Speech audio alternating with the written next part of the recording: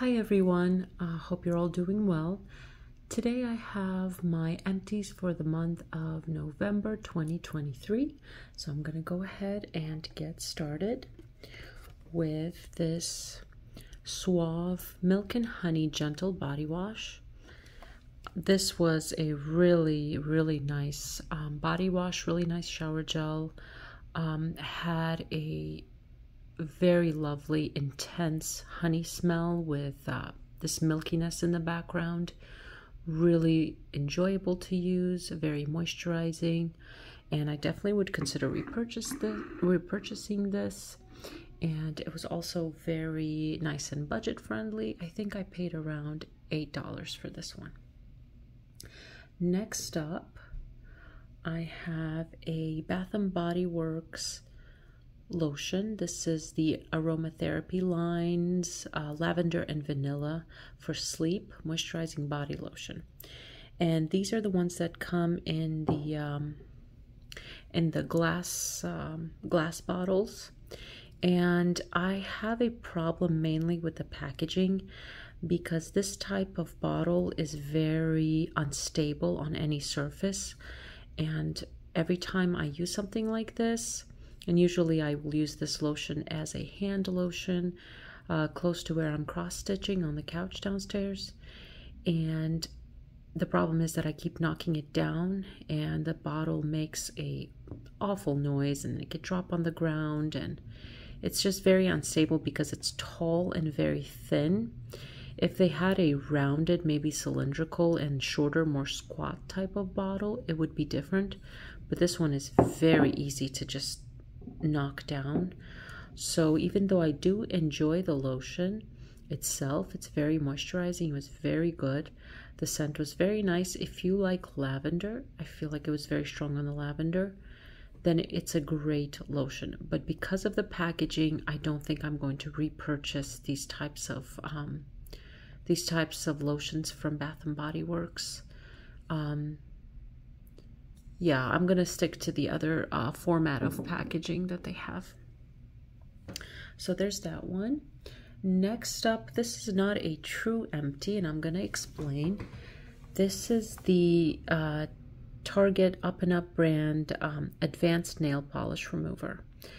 And this is not really an empty, even though the bottle is empty, because I did decant this nail polish remover into these special pumps that I purchased from Amazon. So they are pump nail polish remover containers, and they come in a set of 2. There's multiple listings on Amazon and they're pretty affordable. So I just decanted this one in there because the cap of this is very leaky. It doesn't seal very well, so even if it's just slightly tilted, it will make a huge mess and splash all over the place. And I keep this in my nail bin, rather, and multiple times this has leaked.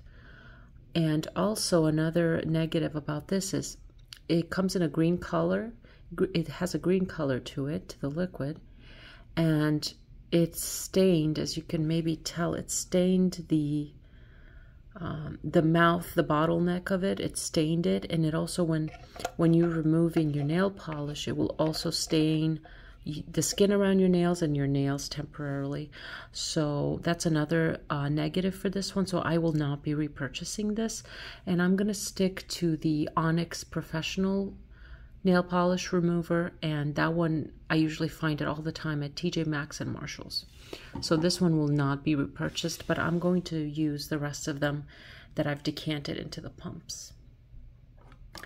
Next up, I have another body lotion from Bath & Body Works. This is the Ultimate Hydration Body Cream in the scent Bahamas Passion Fruit and Banana Flower.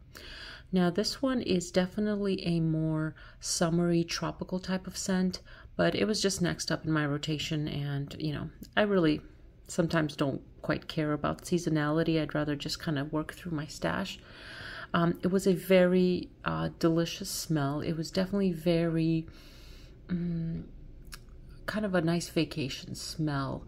I don't know what banana flowers smell like. It did not smell like banana fruit, and I'm not sure about passion fruit. I don't think I've even ever had passion fruit, but I've had a couple of tropical vacations, and there's something about the smell that just is it just gives me those tropical vibes, the fruitiness of it and whatever florals there are.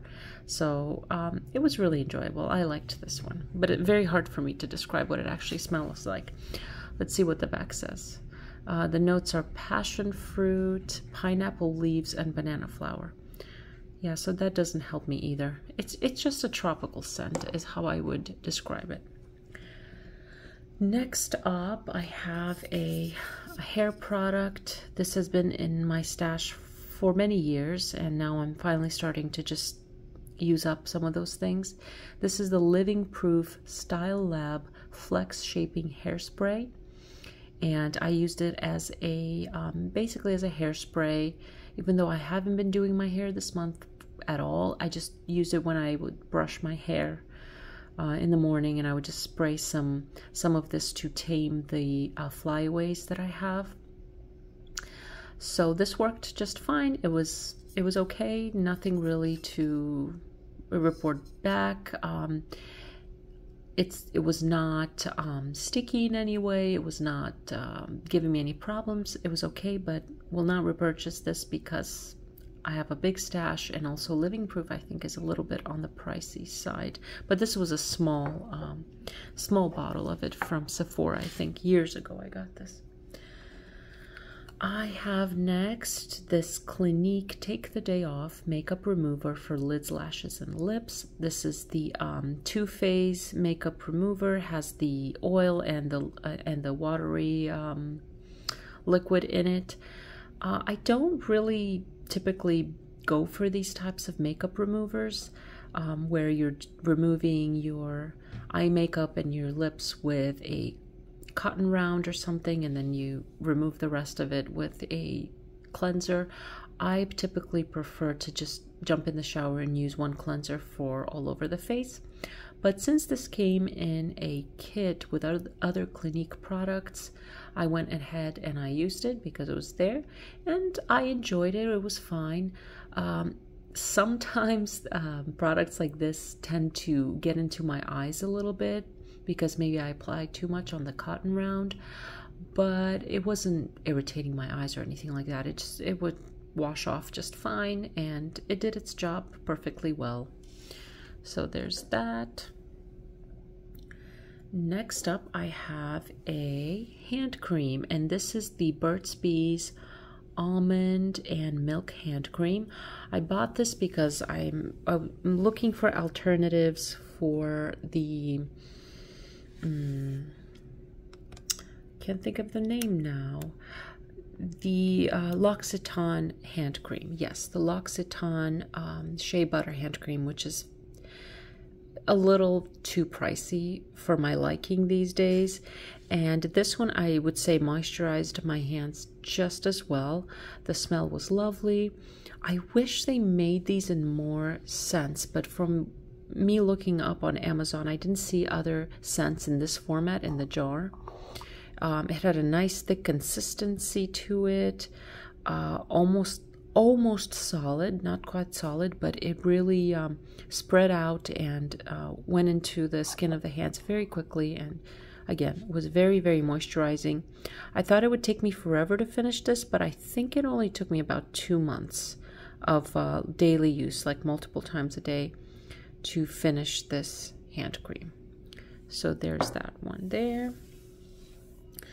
Next up, sorry about the shaky camera, I am trying a phone holder to film, and there is a little bit of shakiness, so I'm going to try not to move so much so that it doesn't disturb the camera angle. Okay, let's show a constant lurker in my empties. It's the Dove Sensitive Skin Fragrance-Free Soap. It's a constant in my intimate hygiene and will always be on repeat. Next, I finished this deluxe size of the Estee Lauder Futurist Aqua Brilliance Watery Glow Primer. This came in a free set with an order from Macy's with other Estee Lauder products. I used this under my foundation for the past probably month. That's how much this lasted me. And it's really made a difference as far as how my foundation wears throughout the day. After you put this on, it really, well, for me, after I put this on, it really gave my skin a really nice glow. It really did give me like a glass skin, watery glow to it. And then after I put on my foundation and my setting powder, I found that my foundation wore nicer throughout the day. And at the end of the day, there were no cracks. It didn't look kind of old, if that makes any sense. Sometimes at the end of the day, if I'm wearing just foundation, my skin tends to look really dry and kind of flaky. This primer prevented that from happening. So I did actually order a full size of this from Sephora, and I think they were having a sale where it was only $22. I'm not sure if they're still having it, but I ordered it about a week ago and it was $22 for the full size. So this one I really liked. Next I have a hand cream. This is the rose scent from Le Homo. This is purchased in a dozen from Amazon. I believe it's a Chinese production, and the moisturizer itself is not very good. It's just okay. It's more of a lotion consistency, but the scents are always very good, very true to what they say. And this one did smell like roses. There's that one. Next up, I just have fragrances. So I did use up my full size perfume of Avon Candid. This is what the atomizer looks like. This is not for everyone. I would describe this as a vintage style fragrance. I believe this came out in the 70s, the late 70s. It is a woody fragrance. It's very strong in the way that vintage fragrances tend to be. Very woody, strong. I couldn't really heavy spray this one. Some days I could tolerate a little more of it, some days a little bit less. But little by little, just applying it as I do after putting on my makeup every morning, it's just like my finishing touch. I apply perfume, and then it just slowly just went away. And then a few days ago, I ended up finishing the whole bottle, which I have had this bottle for probably around 8 years at this point. Would I repurchase this? Probably not. I have a lot of perfumes I'd rather go through, and can't say that this is my favorite fragrance. But if you like a vintage style fragrance, if you like vintage woody fragrances in particular, this is one to try out. It is very strong. It's not something that's going to disappear right away. And it is very, very affordable as well. I don't know if there's a difference between this type of bottle format and the other bottle format that they have on the Avon website. I checked a few months ago just to see if they still have this, if they haven't discontinued it. They still appear to have it, but it comes in a different bottle. So I'm not sure if it's a different formula as well. I'm not really sure about that. But this one in this bottle that I purchased about 4 years ago, or maybe about 5 years ago. It was pretty nice. So, but again, very strong in a vintage style, and has a predominantly like woody notes to it. So there is Candid.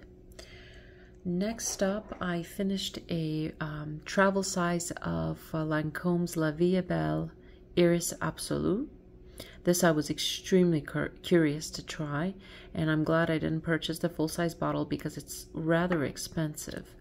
But this one I purchased from a Mercari seller, and I used it up pretty quickly. And I would say overall, it has the La Vie est Belle, a little bit of that original DNA, which I smelled on a lot of people through the years. But the iris to me comes through as mainly as a powdery note, a makeup-y powdery note. and it was really not something that I'm going to repurchase. It didn't really wow me as much as I was hoping that it would. So there's that one. I also finished a sample of État Libre d'Orange's Putain de Palace. I hope I pronounced it right. The name is quite, you know, shocking and not for everyone's taste, for sure. It doesn't mean something very nice, but the fragrance itself is quite nice. I think there's a lot of violet leaves in this fragrance. Overall, I would say it was powdery, feminine, pleasant, but didn't last very long on me. Yeah, it has sweetness to it as well. It's very pleasant and very safe. Especially for this house, they tend to go with shock value, especially with the name, how they name and market their fragrances. But this one I think is pretty safe, and most people, I think most women would be able to wear that as a signature scent. So there's that one.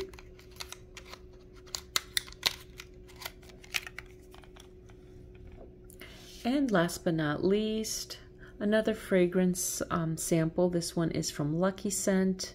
Those who order a lot of decants and samples can recognize these annoying little dabber, teeny tiny sample vials from Lucky Scent. This is one that has a bit of a backstory to it, this fragrance. Sarah Baker's Jungle Jezebel. So I was watching Sebastian, the fragrance guy, here on YouTube. I was watching this top list that he was doing, top 20 or maybe top something of the most challenging fragrances in his opinion, the most difficult to wear, basically the ones that he didn't like, but he phrased it as the most challenging fragrances. And once someone says that they hate a certain fragrance, I'm even more curious to try it, especially if it's not a mainstream fragrance. So this one I had never heard before. I saw the bottle that he showed, and it was just the gaudiest, ugliest bottle I'd ever seen. It was basically like a clear fragrance bottle, but with like blonde plastic doll hair on top, fake eyelashes, and like fake eyes. So the bottle itself is like, looks like a little girl's like project that where she was like playing with hot glue and decided to make a perfume bottle into like a doll head. I'm sure some people would think that that's a really cool bottle design, but for me it was like the gaudiest thing I've ever seen, and that intrigued me for some reason. And paired with the fact that Sebastian said that it really has like this very challenging like fruity notes in there, like banana mixed with something else that he said is very hard to wear.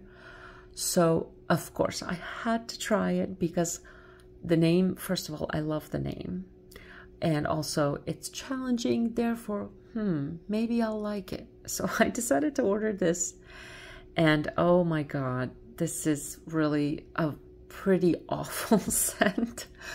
Basically it smells like, it's a very specific, to my nose this smells like rotting butternut squash seeds that have been sitting in the trash for a few days, and they're just starting to rot, and it's like that rotten fruit smell that's very strong. Especially to me, it was like butternut squash seeds rotting in the trash, but the trash can is outside in the summer heat, in like a very humid summer heat. So this is what this smells like to me. It has this very rotten fruit note. It does settle down and has like a little bit of warmth in the background. So I can see how to some people's noses this could be a very enticing smell. But the rotting fruit at the beginning are very hard for me to get over.